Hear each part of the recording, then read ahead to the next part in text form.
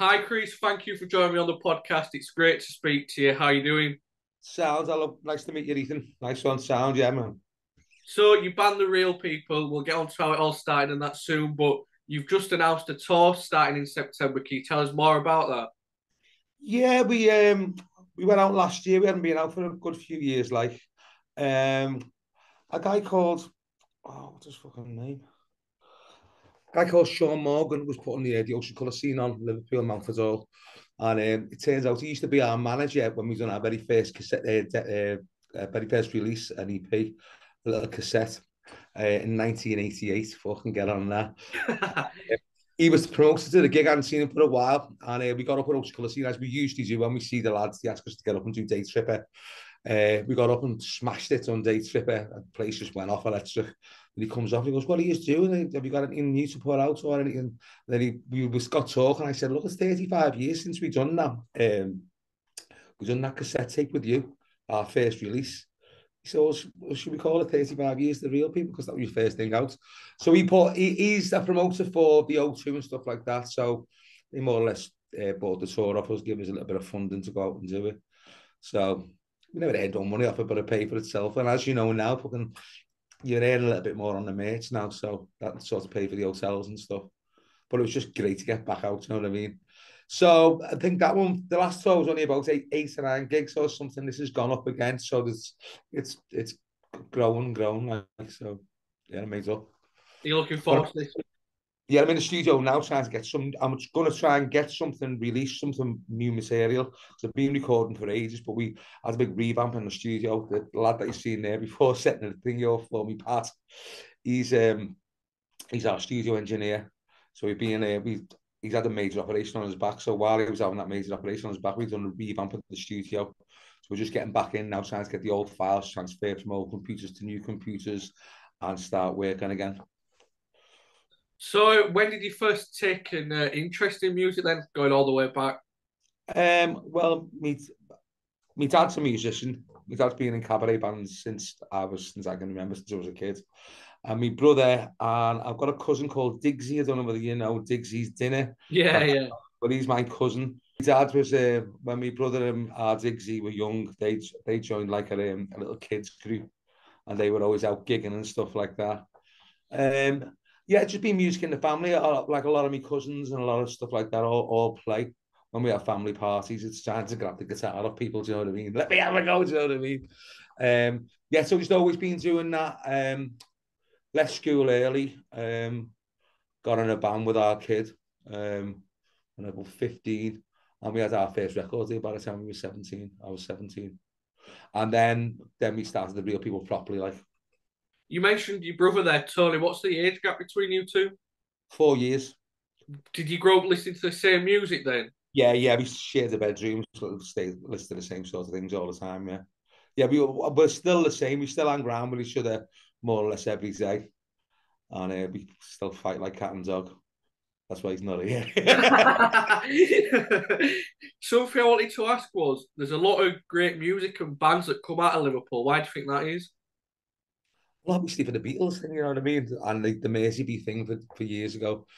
There's just there's just a great generation. And to tell you what, the truth nowadays, mate, they've got Lipper that's here, which has got like students from all over the world that come. And it's just what I find is a lot of the students that come to Lipper and they do the graduation and stuff like that, they end up staying in Liverpool. So there is a big vibrant music scene, but some of them are fucking Scousers, you know what I mean? Yeah. They're all Lipper students and stuff like that, but what Scousers like, they'll welcome anyone. So it's like you can get a Scouts band now with a Norwegian in it and like someone like we've got we had a keyboard player from South Korea, a fella called Miru. He was playing with us for a while. He was from Lipper, and now we've got a guitarist who steps in with us. I don't even know where he's from. You know what I mean? I think I don't know, but he's not from Bootle anyway. What was what was the Liverpool music scene like in the late 80s and 90s, obviously with you and the Lars and bands like that? Mate, it was fucking mad. It was great. Yeah, we had such a laugh. We used to go to this club called all the bands used to hang around together, And if you ever got sacked from a band or were in a band, you go and join one of your other mates' bands because you're all mates, you know what I mean? We all go to the same clubs together. It all turns out that when the record companies hit on Liverpool and the Lars went off and stuff like that, and everyone was getting signed, we were all getting signed. You know what I mean? It was like every band had a record deal at the time. We always used to go and drink in the same clubs. Then we'd all go back to the same parties. And yeah, it was great. Sound. Do you feel like you and the Lars came along too early in a way, just before Britpop? But the Lars will always be the Lars because you know what I mean. They was distance themselves from Britpop anyway, because Lee was always wanting to try and get this little garage sort of band sound that he's had, and this thing that was in his head that he's never as commercially he's never actually released. He's still recording them songs, I believe. He's still recording some new songs. I don't really know. I don't know whether they were too early or what, but the Lars were brilliant. I had a good listen to them again the other week. I have like little evenings where I'll just listen to the same band all night, or even sometimes just the same album. I'll listen to it like 14 times or something. I'll listen to like the bass lines and I'll listen to all different things on it. And yeah, I had a Lars night the other night, and I was just like some of the demos and stuff. I've actually got the very first demo that they recorded. Yeah. Part of you just seen there, he worked on the Picket sessions when he was only about 15. He was the engineer on the Picket sessions, if you'd ever see any of that. Jeez, yeah. Did you like the album then? Because obviously he doesn't like it, does he, Lee? But Yeah, I think it's a great album. I loved it. When you realise what's actually happened with it, that they have take different takes from different sessions, amalgamated them together. Do you know what I mean? They've probably put BVs on all guitars that weren't actually there, which he hates. But it got that long down the line that they needed to get something out because they recorded with like several different producers. And I think Oasis was just like, that we're spending too much money here. We need to get something out. And yeah, I think it stands the test of time. I think it sounds great. Back to the real people. You started off playing clubs when you first started. How do you look back on those days? Yeah, as I say, we were we were just playing anywhere we could. At one stage, we'd lost one of the pracky rooms that we had because we couldn't pay the rent, so we got a room in the local community centre, and to pay our sort of rent on the room, we used to do a gig every Tuesday afternoon for the dockers. Because all the dockers used to go, it's at the in Bootle, at the bottom of the dock road. All the dockers used to go in there for a pint in the afternoon. We used to do a gig on a Tuesday afternoon. Then we got our own residency there. I think it was like a Thursday or something like that. And in a few pubs around Bootle, we used to have like but them days it was different, you know what I mean? You go to a pub and everyone was skinning up and stuff like that, you know what I mean? It was a bit crazy, like. And yeah, great.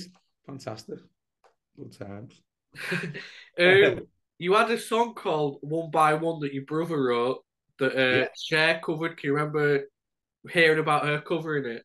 Yeah, we actually wrote that in our bedroom, just on this little reel to reel 8 track that we had. Um, a guy from Polydor, a fella called Lucien Grange, signed us on that one song. There's a few other little songs that got recorded about 5 times, different producers.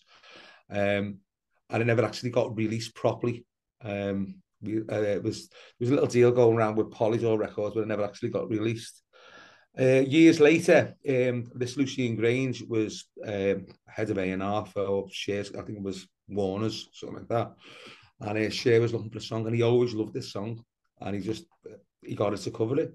But at that time, we were doing the Oasis demos, we were doing a live demonstration tape, and we got a phone call. Oh, Cher's recorded one of your songs, and we were like, oh, fucking hell, Cher. We didn't realize how nationally she big she was, not nationally, worldwide, but like massive she was. You know what I mean? We always knew the name. And then it was only until we got started getting the royalties in at one stage. You said, oh, she's all right, our auntie Cher. You know what I mean? What anymore? We got loads of songs. You did write for some other bands and artists. Do you take the same approach when you write songs for yourselves and other people? Well, at one stage we did, because we have signed a few good few publishing deals over the years and stuff like that. writing's a gift. It doesn't matter who you're writing with. And some mates I've wrote with rappers and all sorts of things. You just wouldn't think it. You know what I mean? I've been to Nashville, wrote with like country artists.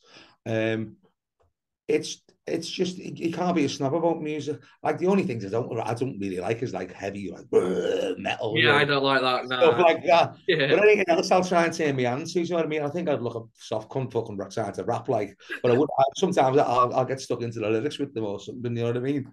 Or anything. Um, yeah, no, it's just like wearing a different hat. Do you know what I mean? You go in and go, okay, what sort of genre are we going for? Well, you're usually writing for that artist. So do you know what I mean? You've usually listened to them before, or if it's just a case of you're jamming or writing with other people, which we do as well. You know what I mean? We have people in the studio who come and they might have a few songs for an album, or they might have a few thingos, and they might need something else. So we'll go, I'll go listen to you. There's something a bit more up here. So we have a little jam and see what we can come up with. That's what we do.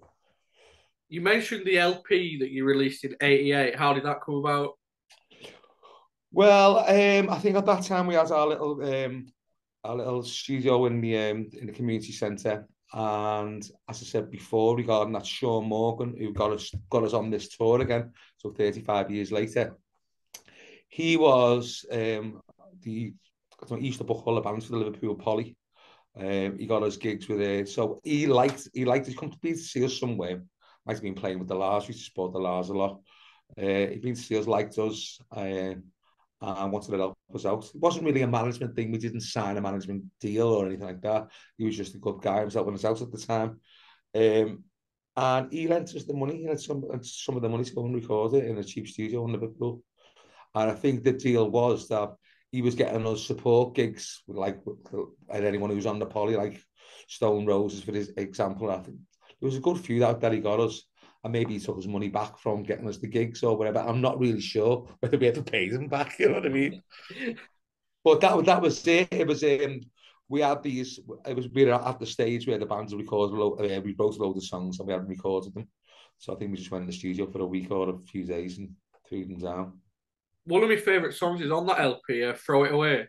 Yeah, it's a classic song that makes. It's one of Noel Gallagher's favourite real people songs that as well. Really? Yeah. But in '91, you released your debut album, self-titled debut album. Yeah. What was it like getting an album out there? Oh, it was absolutely unbelievable. Yeah, it was. Yeah, just great. I think I must have been 21 at the time. Yeah, we signed a massive record deal, massive publishing deal. We were yeah, times were good then. Marshmallow Lane was supposed to be the follow-up album from that album, Yeah. but it didn't come out till 2012. How come? Well, it's supposed to come out in '92, so 2012. How many years is that? Is that nearly 30 years? 20 in it, 20 Is years. it 20 years? Yeah. Yeah, so 20 years later, yeah, we recorded that. We'd sort of with there doing the first album, it was like there was a lot of like the Happy Mondays stuff going around, and it was like at the end of the baggy area. Do you know what I mean? Oh, but the baggy scene. So some of the songs had that sort of baggy beat and stuff like that, a little bit more dancey than we usually were. Um, Second album, we started going back to like we were quite psychedelic at that time. Do you know what I mean? We were taking a lot of fucking trips and fucking stuff like that, and going for raves and listening to a lot of psychedelic music. So the second album was a bit more experimental, really. In the end, the record company, what actually happened to us, we started recording the second album, and more or less finished the second album. We were recording one of some fantastic producers, a fella who produced the Rolling Stones, Jimmy Miller. He's done a lot of the stuff on it. But what happened was our first album was taken off in America as we just finished the second album, really. So we had to go step back and start touring the first album over in America. And then when we come back from America, all the people had changed in the record company. So a guy who signed us, girl who signed us called Diane Young, she'd left. The head of A&R was Muck Winwood, Steve Winwood's brother, used to be in the Spencer Davis band. He'd left. So everyone who'd signed us and sort of got us had moved jobs. So we were just like a statistics sort of thing, you know what I mean? So in the end, yeah, they let us go, and the album got shelved and never come out. And it was only till like after 20 years later that we realised that the songs had reverted back to us, and we just put it out on our own little label. You don't realise that with bands, really, from a fan's perspective, that like little things in the background can change and it can totally change a band's career or anything like that. Yeah, yeah. Yeah, so it was mad. It was like we'd come home from America and our mum and dad had moved. You know what I mean? The record company, no one knew us. It was like, who are you? So yeah, that was a bit strange and it was a bit like disheartening, but we just got to crack on. I think it's like widely public knowledge now, but a few years ago it wasn't, that you and Tony played a big part in the start of Oasis's career. Yeah, How yeah. did you first meet the band? Well, you met Noel first, didn't you? I'm sure I had met Liam. I had met Liam because I'm sure I helped Liam through the back door of one of our gigs years and years ago in Northampton. Because I'm sure it was him. But yeah, Noel was the roadie with the Inspiral Carpets. We were touring with the Inspirals. Um, and me and Noel got on. We started hanging around together and stuff like that. And he just said, I'm in a band with my brother as well. So sent me a demo, and the demo wasn't all that. I didn't think. Went to see them in rehearsals, and they were good. They were all right. I said, come down to our studio, and he brought Mark Coyle with him, who was there. He was the Inspirals on stage sound man. So Mark was engineering, and I was just trying to get the vibe, producing it a bit, saying maybe just do one chorus here instead of two choruses all the time, and just so we produced the live demonstration tape. But all in all, I think we recorded about 12 songs, maybe a bit more. What was on that first demo he sent you, like right at the start? It Nothing. was, yeah, I think it was Must Be the Music or something like that, and it was a bit naive, like.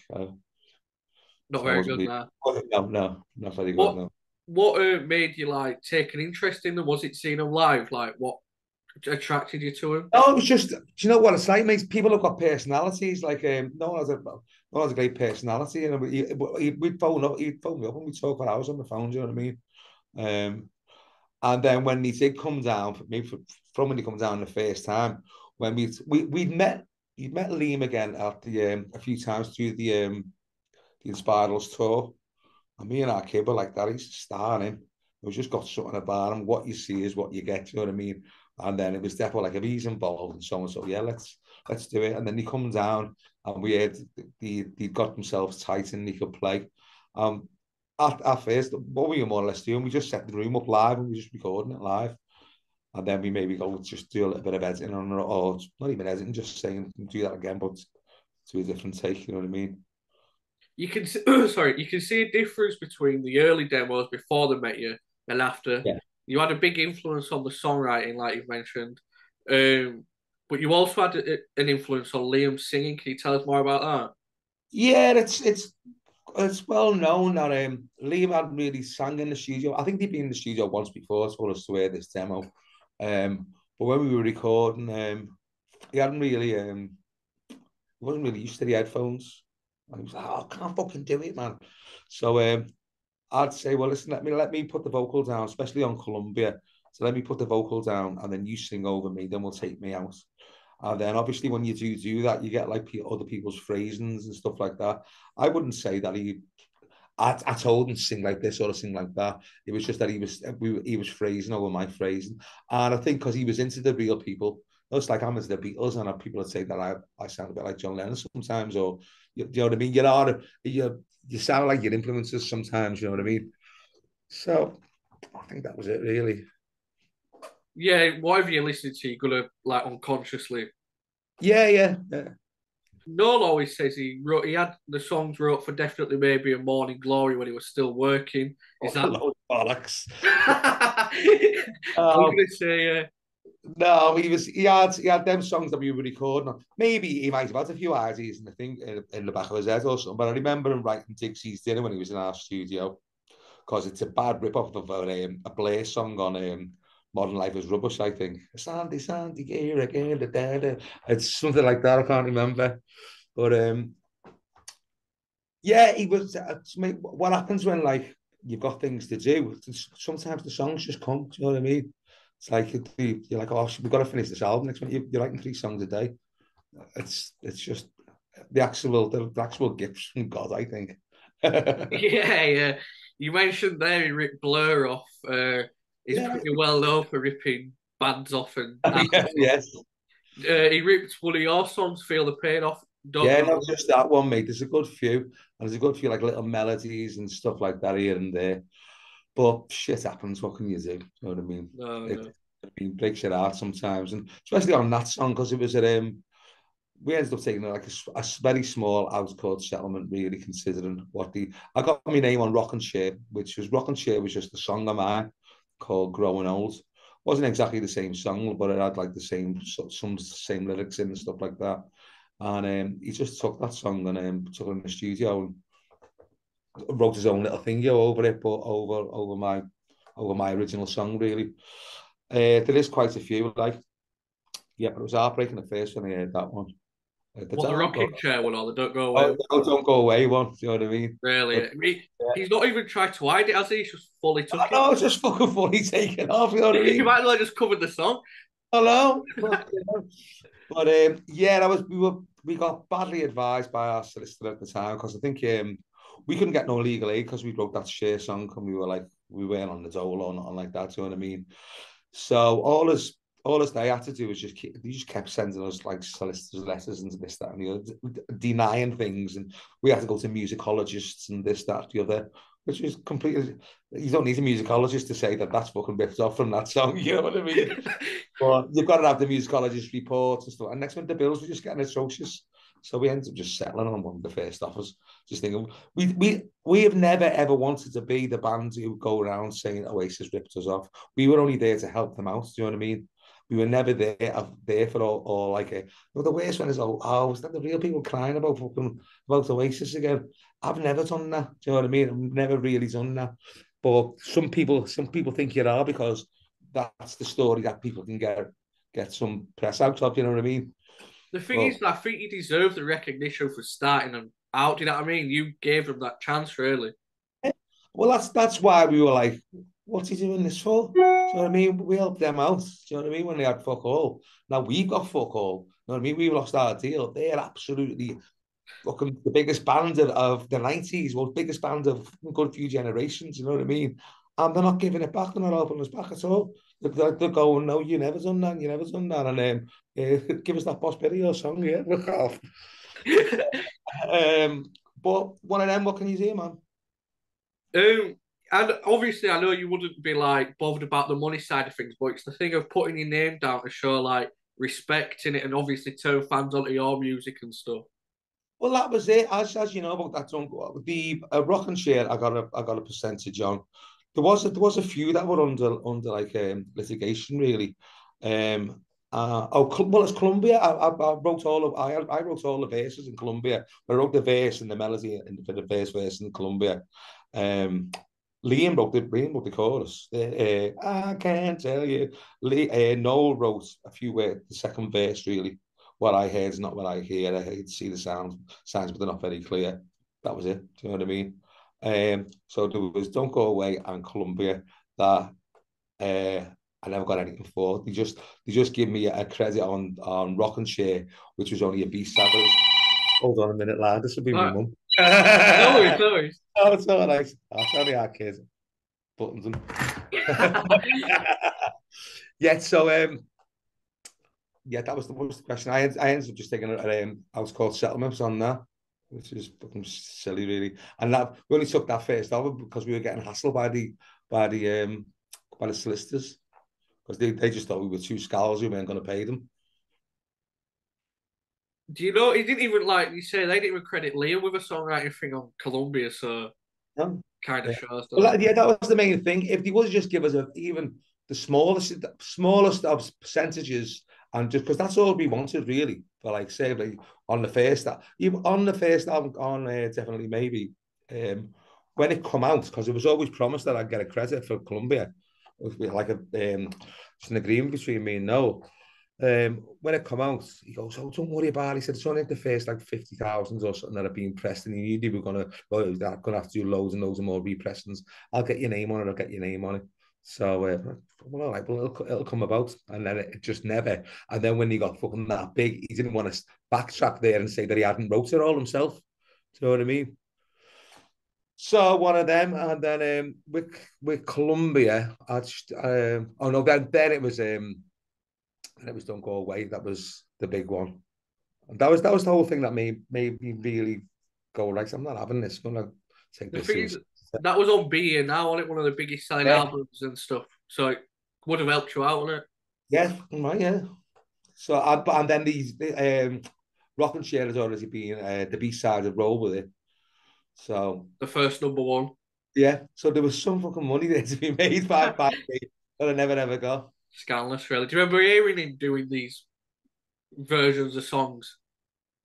And no, our kids went down when they were recording once down in London, and no played him some B sides in the studio. I think Owen Morris was there or something like that, and he plays him Rock and Chair. Hardcore kid goes, "That's our kid's old demo. What's going on?" He goes, "Oh, I thought I did somewhere before." Jeez. Were you in the studio when they wrote Supersonic? Yeah, yeah. Did he write that himself or? Yeah, well, I don't know if you've heard the stories about it. They were there to do another song. Well, There were Columbia on it they were meant to do.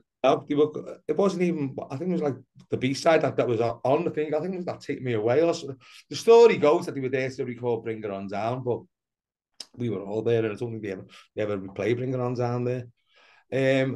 We taken them. This is the God's honest truth, mate. We taken them from doing the demos and that, and then he got signed, and then we were going to where we'd been recording, where the real people had done all of our stuff was the Motor Museum. It's called the Pink Museum. It's called the Motor Museum now. It's called the Pink then. So we took them in the studio. We had our engineer Dave Scott. He was the Real People's engineer and like co-producer. He was engineering it. Mark Coyle was engineering, like co-engineering it, and we were supposed to be producing it. Which was that was the thing. We'd done the early demos. So we took them to the first single really, and then it just went off. And as you can see in one sort of way, they were getting that big. They didn't want to just like have two lads from Liverpool produce an album that like we'd never really produced big bands before. Do you know what I mean? So we could see how I was getting taken out of our hands, but then our kid got credited for backing vocals on Supersonic, but we never got no production engineering or anything like that credits. But we never really engineered it. But we were there and creating the vibe, and sometimes that's what a producer does. Do you know what I mean? And it was our kids. If it wasn't for our kids, Columbia would never have got written. Wouldn't have been done because they were just sound checking, we were setting mics up and doing this, that, and the other. And they just started having this little jam. And then when it comes to like, okay, we're going to start recording, they started playing another tune. And our kid goes, "What are you doing?" He said, "Whatever you were playing there is fucking well better than what you're playing there now." So that's how it started. So we said, "Listen, while you got that fresh in your head, let's just throw it down." So there's no lyrics for it or not. We just throw it down. It's a new idea. So they threw the new idea down live. And then Noel wrote the lyrics in about half an hour. It is sly when you hear it, like how they treated you and stuff. I'm a big fan of Oasis, but you can't deny that, can you? Then Oh, yeah, I know. Mate, the worst one was like was your parents and your bed and stuff like that. So what I mean, because they knew that we were enjoying ourselves helping them out, but we were helping them out. You know what I mean? And yeah, then yeah. when you hear the actual rip-offs and stuff like that, and they're completely denying things and that, it's when you got to put up with your mark. Going, "I told you about them monks." When did it start getting sour then after you heard Don't Go Away? Yeah, we were in the Motor Museum or the Pink Museum because our manager actually owned the studio at the time, a fella called Hamby, and it was the day the album got released. So I don't know whether it was like a thing, a preview on Radio One or something. But we listened. It was every track, or we had a promo of it. I was listening to every track to see if I could find any any little rip-offs, you know what I mean? And then I was listening, and then I just went, "Don't go away, say that you'll stay." And we're punching a hole in the ceiling of this the manager's office. Must be horrible that hearing your He's song still there. Yeah, yeah. Well, so we were thinking, oh, they've being that cheeky about stuff anyway and stuff like that. I wouldn't want there to be anything else on this, so we were just listening. And then when it come, when it's a full rip, we were like, "That's fucking hell." Did you ever get, you brought Marshmallow Lane out in 2012? Did people ever say to Yeah, you, oh, that sounds like, have you copied Don't Go Away? yeah. But a lot of people didn't realise that we'd recorded it 20 years before. You know what I mean? And there was people arguing, going, "No, Oasis one was out before that." You go, "No, we recorded it in 1990, 91." um, so you supported a lot of big artists over the years as well, actually. You supported David Bowie. What was that like? Sounds, yeah. We met him and all that. It was lovely. Yeah, we've done a few gigs with Bowie. We played Manchester with him, Manchester Cricket Ground. But at that time, we had a few agents. I think it was Hit and Run or something. With the agents were. We had a few agents who were like getting us really good gigs because we had this feeling that it was going to kick off again. So we were touring with all sorts. We've done loads of tours with Simple Minds and stuff like that. And next week we just got a. It was a band called the White Stripes, I think it was. They'd had to cancel, and he was playing in Denmark. And we just got a phone call. Do you want to go to Denmark and play with David Bowie? We got like fucking legging at the airport. Yeah, What's it so like supporting like somebody like that, where the crowd's probably a bit different to your crowd? What's it we, like? yeah, we've always been a bit of an opening act. You know what I mean? And you just a lot of the time the audience don't want you to be there. Do you know what I mean? They're not really listening and stuff like that. So you just try to do your best. Yeah, but yeah, it was great. It was. Is there ever a mute? Meeting him was great. You know what I mean? We were all standing outside like the dressing rooms. No, and he comes over. And he goes, "Oh, I can't even do a Bowie impression." Um, yeah, but he comes over and introduced himself and all that. You know what I mean? It was sound. And he stood on the side of the stage and watched us. So that Is was it? Yeah. Is there obviously Bowie's a big name? Is there a musician or celebrity you've ever met that made you starstruck like Bowie? yeah. But that's, you know what makes it you become starstruck with anyone really. You know what I mean? But most of the time, I'm not really like that. I was like, oh, I like mate, how's it going? You know what I mean? So Who's your favourite act you supported then, Bowie, or is there another? I don't really know. Oh, well, obviously Ocean Colour Scene, mate, because we've done that many gigs with Ocean Colour Scene, and we have that much of a good crack with them and stuff like that. They're my favourite to support. Like, yeah, Yeah, you're good mates with Ocean Colour Scene, aren't you? yeah, we have been since 1990, when we very first got signed, and they just released their very first album, well before Mosley shows and stuff like that. Um, they used to come to Liverpool and support us, and we go to Birmingham and support them. Yeah. We made since. Sorry, just back to Oasis for a question I wanted to ask. On the 10-year anniversary, definitely maybe you and Tony were in the documentary. How did that come about? And you not we still not speak? Were you not speak at this time? No, I think we still weren't speaking. We just got asked to do it. That's one with our Dixie's pissed, isn't it? Yeah, yeah, I don't even like this stuff. Yeah, but what we don't mind talking about things. You know what I mean? yeah, Um, yeah. So we done that one, and then after that one, we never got asked to do any more interviews regarding like the thing, especially anything that they'd funded or was coming out under an yeah. Oasis. We never got the chance to put our story across. Do you know what I mean? Did they cut bits out of that interview with you in that? You what, lad? Did they cut bits out of the interview you did for that? But yeah, yeah, probably because it all gets edited down, doesn't it? We even done something for I don't know whether it was the Supersonic movie, but some guy come round to the studio here, and it was all just recorded in audio. And I actually watched them, went to see the movie, and I was like waiting for some of our bits to come on, and nothing. But honestly, God, the stories that we told and stuff like that, there was some real good stuff in there. Do you know what I mean? I was like, oh, some of that's going to definitely be on there because it was funny. You know what I mean? And nothing, not a sausage. It's like we're being written out of history, really, when it comes to anything Yeah, that. that's what I was thinking of trying to write you out. Yeah, yeah. Yeah, when it's coming to anything that Oasis under the Oasis banner, we're just not. We haven't existed. Do you know what I mean? You mentioned Digsy again there. He don't like that song, does he? Digsy's Dinner. Oh no, get on to this one. We were walking down Church in Liverpool, and some bus he threw some busket fucking a quiz or something, and the busket started to play Dixie's Dinner. He took his quid back. A fucking class out of it. He seems mental, but he's funny, isn't Oh, it's mental, yeah, yeah. We have some good laughs together. he? So we've been on about Oasis, obviously brothers in the band that don't get on now. Yeah. So how have you and Tony been in a band for so long and still seem to get on all right? We still live around the corner from each other. I'm talking like 2 minutes walk. My mum and dad live around the corner. We're still quite really close family. We have about 4 arguments a day. We're still exactly the same. Do you know what I mean? But we love each other with all our hearts. You know what I mean? But he'll say black, I'll say white, and both of us will say white. You know what I mean? And yeah, we're still the same. Still fight like cat and dog. Still love each other.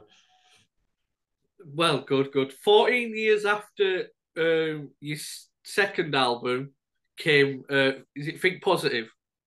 Think positive. Yeah, that was Two recorded. thou- Oh, really? 2010 that one came out. Yeah. But obviously the music scene and music business had changed a lot between those years. Did One you notice? before that as well. There was What's on the Outside as well before that, wasn't it? What year was that? 96 though. Was 96, yeah. Yeah, so in between them two albums, it had changed a lot. Did you notice that? Well, our sounds and the songwriting and stuff like that. No, just the music business and Yeah, everything. yeah, yeah. Because I think that like all downloads have started and stuff like that. Yeah. The industry's completely changed now, mate. I honestly, my lad's 17 now. He's just joined his first band. He's just started writing and stuff like that. And I'm like, I sound like my dad years ago. But you need to get yourself a trade, lad. This is, you know what I mean. Not a good game to go in. Years ago, when we first started in the early 90s, stuff, you were getting major, massive advances. Like if you were careful with your money, you know what I mean. You'd have some money, or get yourself some wages and stuff. Now all these companies just want everything for nothing. They want your album finished, you want your videos doing, and they'll just put it out and take it. There's one company I know that take 50%. Jesus. So No. it's just so hard for the like up and coming musicians and writers. But there is a hell of a lot of good stuff out there as well nowadays, mate. Yeah, yeah. That's the thing. Don't get heard now, though, does it? Yeah, yeah, yeah. And no one buys music, even like from like, downloads and stuff like that. You just stream it. So I Yeah. don't know how you make money out of it no more. Is that the only really good income you get then through merch? Well, I don't even know. That's not even good income. Do you know what I mean? That just like might pay for like probably pay for our rides on the night. But you know what I mean? When we're touring, the venues can't because it all depends on your ticket prices and how many tickets you're going to sell. Once it goes over a certain amount, yeah, you can get more for gigs and stuff like that. But when you're on like still on the grassroots level, like we are after 35 years, we're still playing small clubs, like 200 people, something like that, 300 people. So it's hard to make money out of it, definitely. The thing is, as well, with live music, it's a good way to get bands seen and stuff. But ticket prices have gone up massively, and venues are closing down, and everything just going Yeah, against it. it's just unreal, mate. But it's not just like ticket price. It's say if you want to do a gig in Glasgow on a weekend, people only go out the weekends. The hotels have tripled than what they were on a Monday on a Yeah, Tuesday. yeah. So do you know what I mean? You've got to account all of that. You can't drive to Glasgow and then drive all the way home just to do an hour and a half show. Do you know what I mean? So yeah, it's everything. It's mad. Yeah, it's crazy. So we've mentioned the tour. You mentioned you're hopefully getting some new music out. Can you tell us more about that? Yeah, I'm in here now. We never ever stopped writing. Only there's been about a good few months where we've ripped this place out, started again, bought all brand new equipment. Um, we started while our engineer was out, Pat, who we've worked with since the start of our career. Um, while he was out with a bad back, we strangely enough we bumped into Jimmy Miller's engineer in Liverpool. He's actually from New Zealand, and he was visiting Liverpool. His wife was working in Liverpool, so he came over and set up some of the new stuff. We recorded 4 songs with him. We're back in with Pat now. We're on to another 4. there's about 8 there. Within lockdown, me, our kid, and our Dixie had a good few writing sessions in here, which some of them might get used on the new release stuff. If not on the release stuff, it might be on the Sums album, Dixie's stuff. Yeah, they were just constantly writing and trying to get in. You know what I mean? What's Stinksy doing now then? He were in a band called Smaller. Still in bed. Yeah. Yeah, he was in a band called Cook the Books years and years ago. That's when like Dixie first started. A Liverpool band in the 80s, very early 80s called Cook the Books. He was in Smaller, who signed to a subsidiary of Creation, which was Better Records, I think they were called, with a guy called Tim Abbott from Birmingham. So they had their first album out on that with Smaller, and then he's got a band called The Sums now. And they've had about 3 albums out, I think, just on their own little label. But Yeah. it's really good. Some of it's a bit crazy, like, but some of it's really good. I'll have to check it out. Yeah, yeah. Yeah, the Sums. The Uh, Sums, SUMS. yeah, as in Sums, because he's crap at Sums. Well, thanks for that, Chris. I've really enjoyed it. It's been a great to talk to you. No worries, Ethan, man. Thank you, Alice. You're all sorted. Nice one, lad. Nice one. Cheers. All right, cheers. See you later, man. See ya.